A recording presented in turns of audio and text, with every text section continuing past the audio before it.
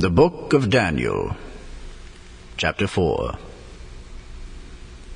Nebuchadnezzar the king unto all people, nations, and languages that dwell in all the earth, peace be multiplied unto you.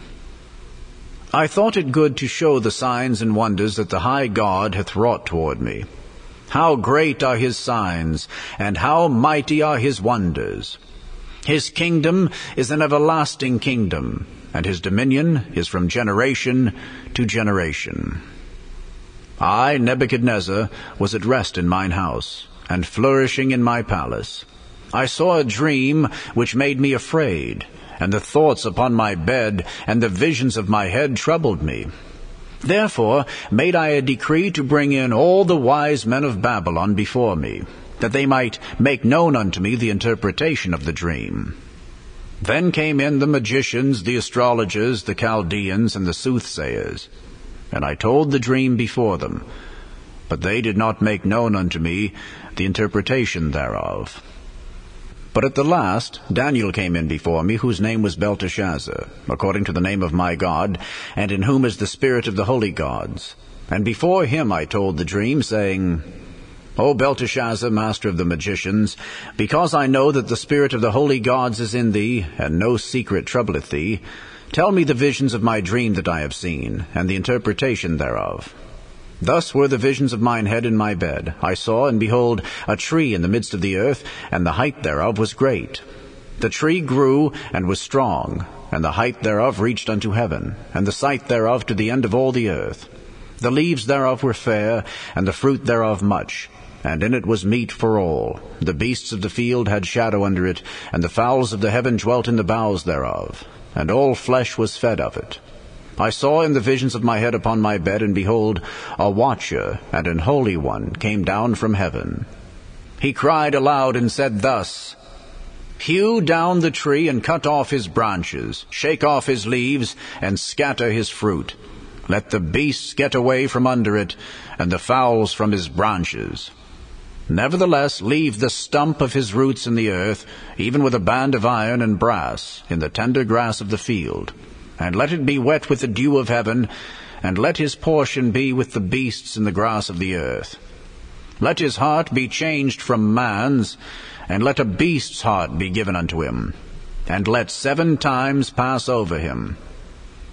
This matter is by the decree of the watchers, and the demand by the word of the holy ones, to the intent that the living may know that the Most High ruleth in the kingdom of men, and giveth it to whomsoever he will, and setteth up over it the basest of men. This dream I, King Nebuchadnezzar, have seen. Now thou, O Belteshazzar, declare the interpretation thereof, forasmuch as all the wise men of my kingdom are not able to make known unto me the interpretation. But thou art able, for the spirit of the holy gods is in thee. Then Daniel, whose name was Belteshazzar, was astonied for 1 hour, and his thoughts troubled him. The king spake and said, Belteshazzar, let not the dream or the interpretation thereof trouble thee. Belteshazzar answered and said, My lord, the dream be to them that hate thee, and the interpretation thereof to thine enemies. The tree that thou sawest, which grew and was strong, whose height reached unto the heaven, and the sight thereof to all the earth, whose leaves were fair, and the fruit thereof much, and in it was meat for all, under which the beasts of the field dwelt, and upon whose branches the fowls of the heaven had their habitation. It is thou, O king, that art grown and become strong. For thy greatness is grown, and reacheth unto heaven, and thy dominion to the end of the earth. And whereas the king saw a watcher and an holy one coming down from heaven, and saying, Hew the tree down and destroy it, yet leave the stump of the roots thereof in the earth, even with a band of iron and brass, in the tender grass of the field, and let it be wet with the dew of heaven, and let his portion be with the beasts of the field, till 7 times pass over him. This is the interpretation, O king, and this is the decree of the Most High, which is come upon my lord the king, that they shall drive thee from men, and thy dwelling shall be with the beasts of the field, and they shall make thee to eat grass as oxen, and they shall wet thee with the dew of heaven, and 7 times shall pass over thee, till thou know that the Most High ruleth in the kingdom of men, and giveth it to whomsoever he will. And whereas they commanded to leave the stump of the tree roots, thy kingdom shall be sure unto thee, after that thou shalt have known that the heavens do rule. Wherefore, O king, let my counsel be acceptable unto thee, and break off thy sins by righteousness, and thine iniquities by showing mercy to the poor, if it may be a lengthening of thy tranquillity. All this came upon the king Nebuchadnezzar. At the end of 12 months he walked in the palace of the kingdom of Babylon. The king spake and said, Is not this great Babylon that I have built for the house of the kingdom by the might of my power, and for the honor of my majesty? While the word was in the king's mouth, there fell a voice from heaven, saying, O King Nebuchadnezzar, to thee it is spoken, the kingdom is departed from thee, and they shall drive thee from men, and thy dwelling shall be with the beasts of the field. They shall make thee to eat grass as oxen, and 7 times shall pass over thee, until thou know that the Most High ruleth in the kingdom of men, and giveth it to whomsoever he will. The same hour was the thing fulfilled upon Nebuchadnezzar, and he was driven from men, and did eat grass as oxen. And his body was wet with the dew of heaven, till his hairs were grown like eagle's feathers, and his nails like birds' claws. And at the end of the days I, Nebuchadnezzar, lifted up mine eyes unto heaven, and mine understanding returned unto me. And I blessed the Most High, and I praised and honored him that liveth forever, whose dominion is an everlasting dominion, and his kingdom is from generation to generation. And all the inhabitants of the earth are reputed as nothing. And he doeth according to his will in the army of heaven, and among the inhabitants of the earth. And none can stay his hand, or say unto him, What doest thou? At the same time my reason returned unto me, and for the glory of my kingdom mine honor and brightness returned unto me, and my counselors and my lords sought unto me. And I was established in my kingdom, and excellent majesty was added unto me. Now I, Nebuchadnezzar, praise and extol and honor the King of heaven, all whose works are truth, and his ways judgment. And those that walk in pride he is able to abase. The Book of Daniel, Chapter 5. Belshazzar the king made a great feast to 1,000 of his lords, and drank wine before the 1,000. Belshazzar, whiles he tasted the wine, commanded to bring the golden and silver vessels which his father Nebuchadnezzar had taken out of the temple which was in Jerusalem, that the king and his princes, his wives, and his concubines might drink therein. Then they brought the golden vessels that were taken out of the temple of the house of God which was at Jerusalem. And the king and his princes, his wives, and his concubines drank in them. They drank wine and praised the gods of gold and of silver, of brass, of iron, of wood, and of stone. In the same hour came forth fingers of a man's hand, and wrote over against the candlestick upon the plaster of the wall of the king's palace. And the king saw the part of the hand that wrote. Then the king's countenance was changed, and his thoughts troubled him, so that the joints of his loins were loosed, and his knees smote one against another. The king cried aloud to bring in the astrologers, the Chaldeans, and the soothsayers. And the king spake and said to the wise men of Babylon, Whosoever shall read this writing, and show me the interpretation thereof, shall be clothed with scarlet, and have a chain of gold about his neck, and shall be the 3rd ruler in the kingdom. Then came in all the king's wise men, but they could not read the writing, nor make known to the king the interpretation thereof. Then was King Belshazzar greatly troubled, and his countenance was changed in him, and his lords were astonied. Now the queen, by reason of the words of the king and his lords, came into the banquet house. And the queen spake and said, O king, live forever. Let not thy thoughts trouble thee, nor let thy countenance be changed. There is a man in thy kingdom in whom is the spirit of the holy gods, and in the days of thy father light and understanding and wisdom, like the wisdom of the gods, was found in him, whom the king Nebuchadnezzar thy father, the king, I say, thy father, made master of the magicians, astrologers, Chaldeans, and soothsayers. Forasmuch as an excellent spirit and knowledge and understanding, interpreting of dreams and showing of hard sentences, and dissolving of doubts, were found in the same Daniel, whom the king named Belteshazzar. Now let Daniel be called, and he will show the interpretation. Then was Daniel brought in before the king, and the king spake and said unto Daniel, Art thou that Daniel, which art of the children of the captivity of Judah, whom the king my father brought out of Jewry? I have even heard of thee, that the spirit of the gods is in thee, and that light and understanding and excellent wisdom is found in thee. And now the wise men, the astrologers, have been brought in before me, that they should read this writing, and make known unto me the interpretation thereof. But they could not show the interpretation of the thing. And I have heard of thee, that thou canst make interpretations, and dissolve doubts.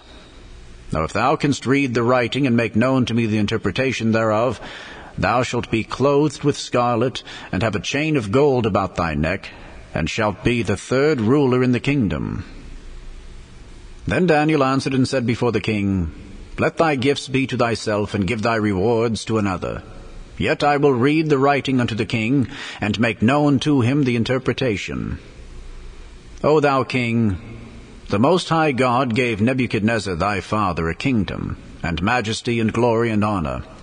And for the majesty that he gave him, all people, nations, and languages trembled and feared before him.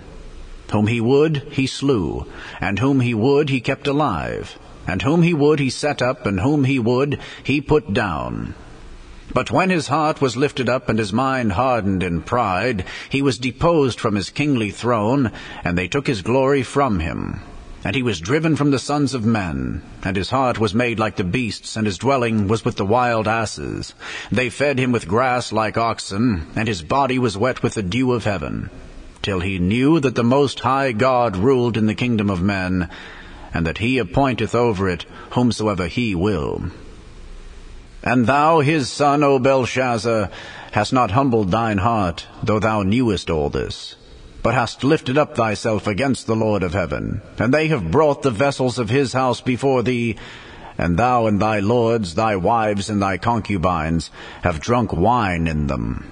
And thou hast praised the gods of silver and gold, of brass, iron, wood, and stone, which see not, nor hear, nor know. And the God in whose hand thy breath is, and whose are all thy ways, hast thou not glorified. Then was the part of the hand sent from him, and this writing was written. And this is the writing that was written. Mene, Mene, Tekel, Upharsin.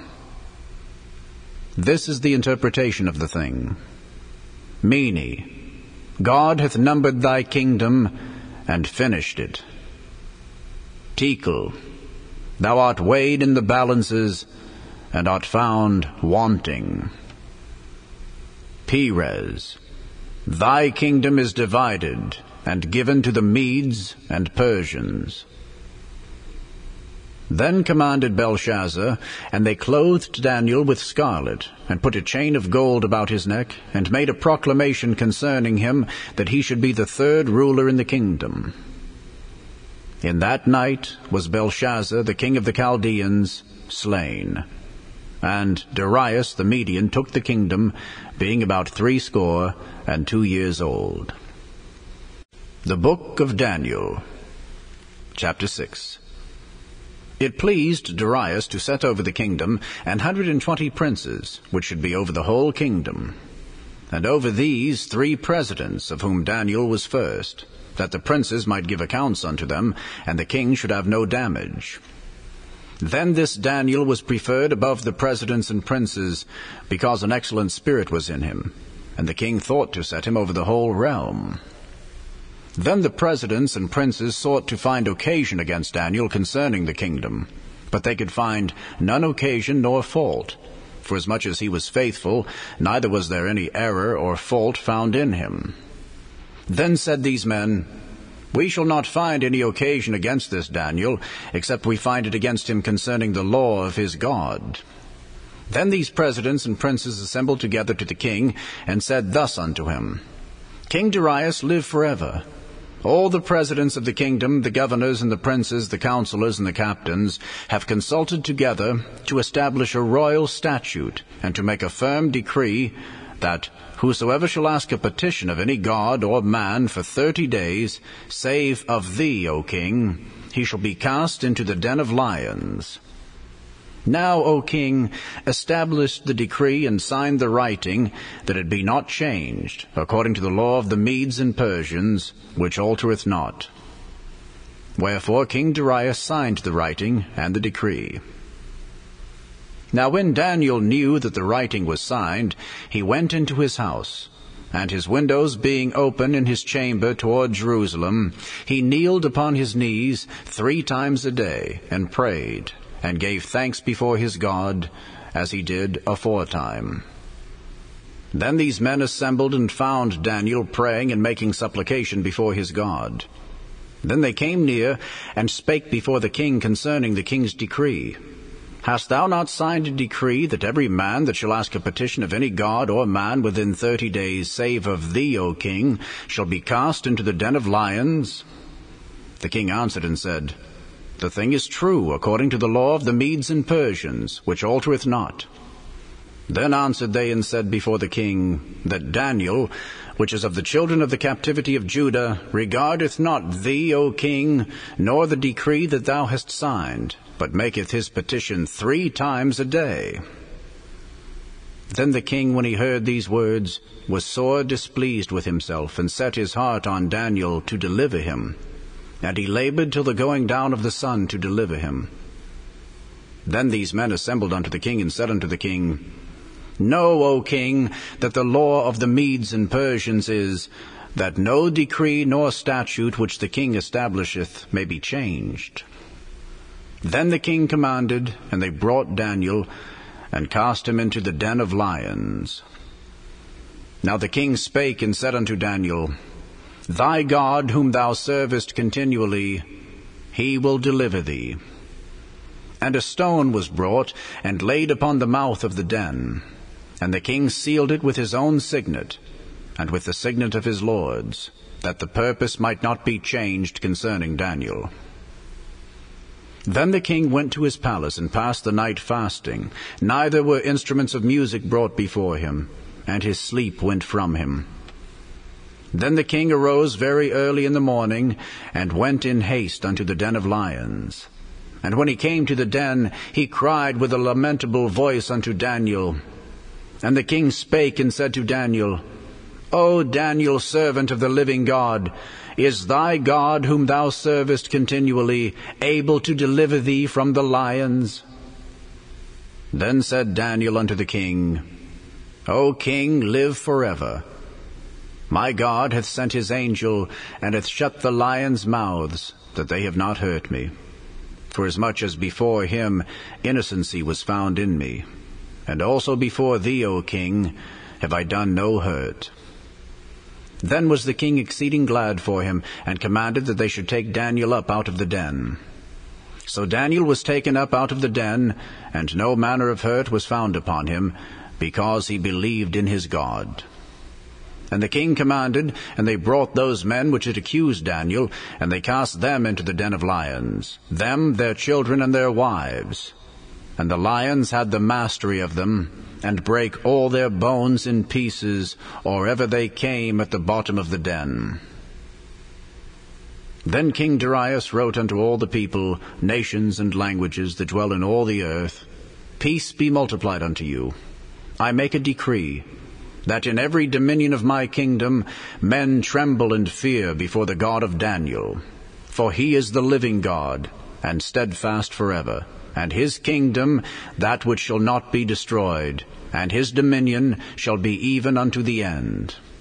He delivereth and rescueth, and he worketh signs and wonders in heaven and in earth, who hath delivered Daniel from the power of the lions. So this Daniel prospered in the reign of Darius, and in the reign of Cyrus the Persian.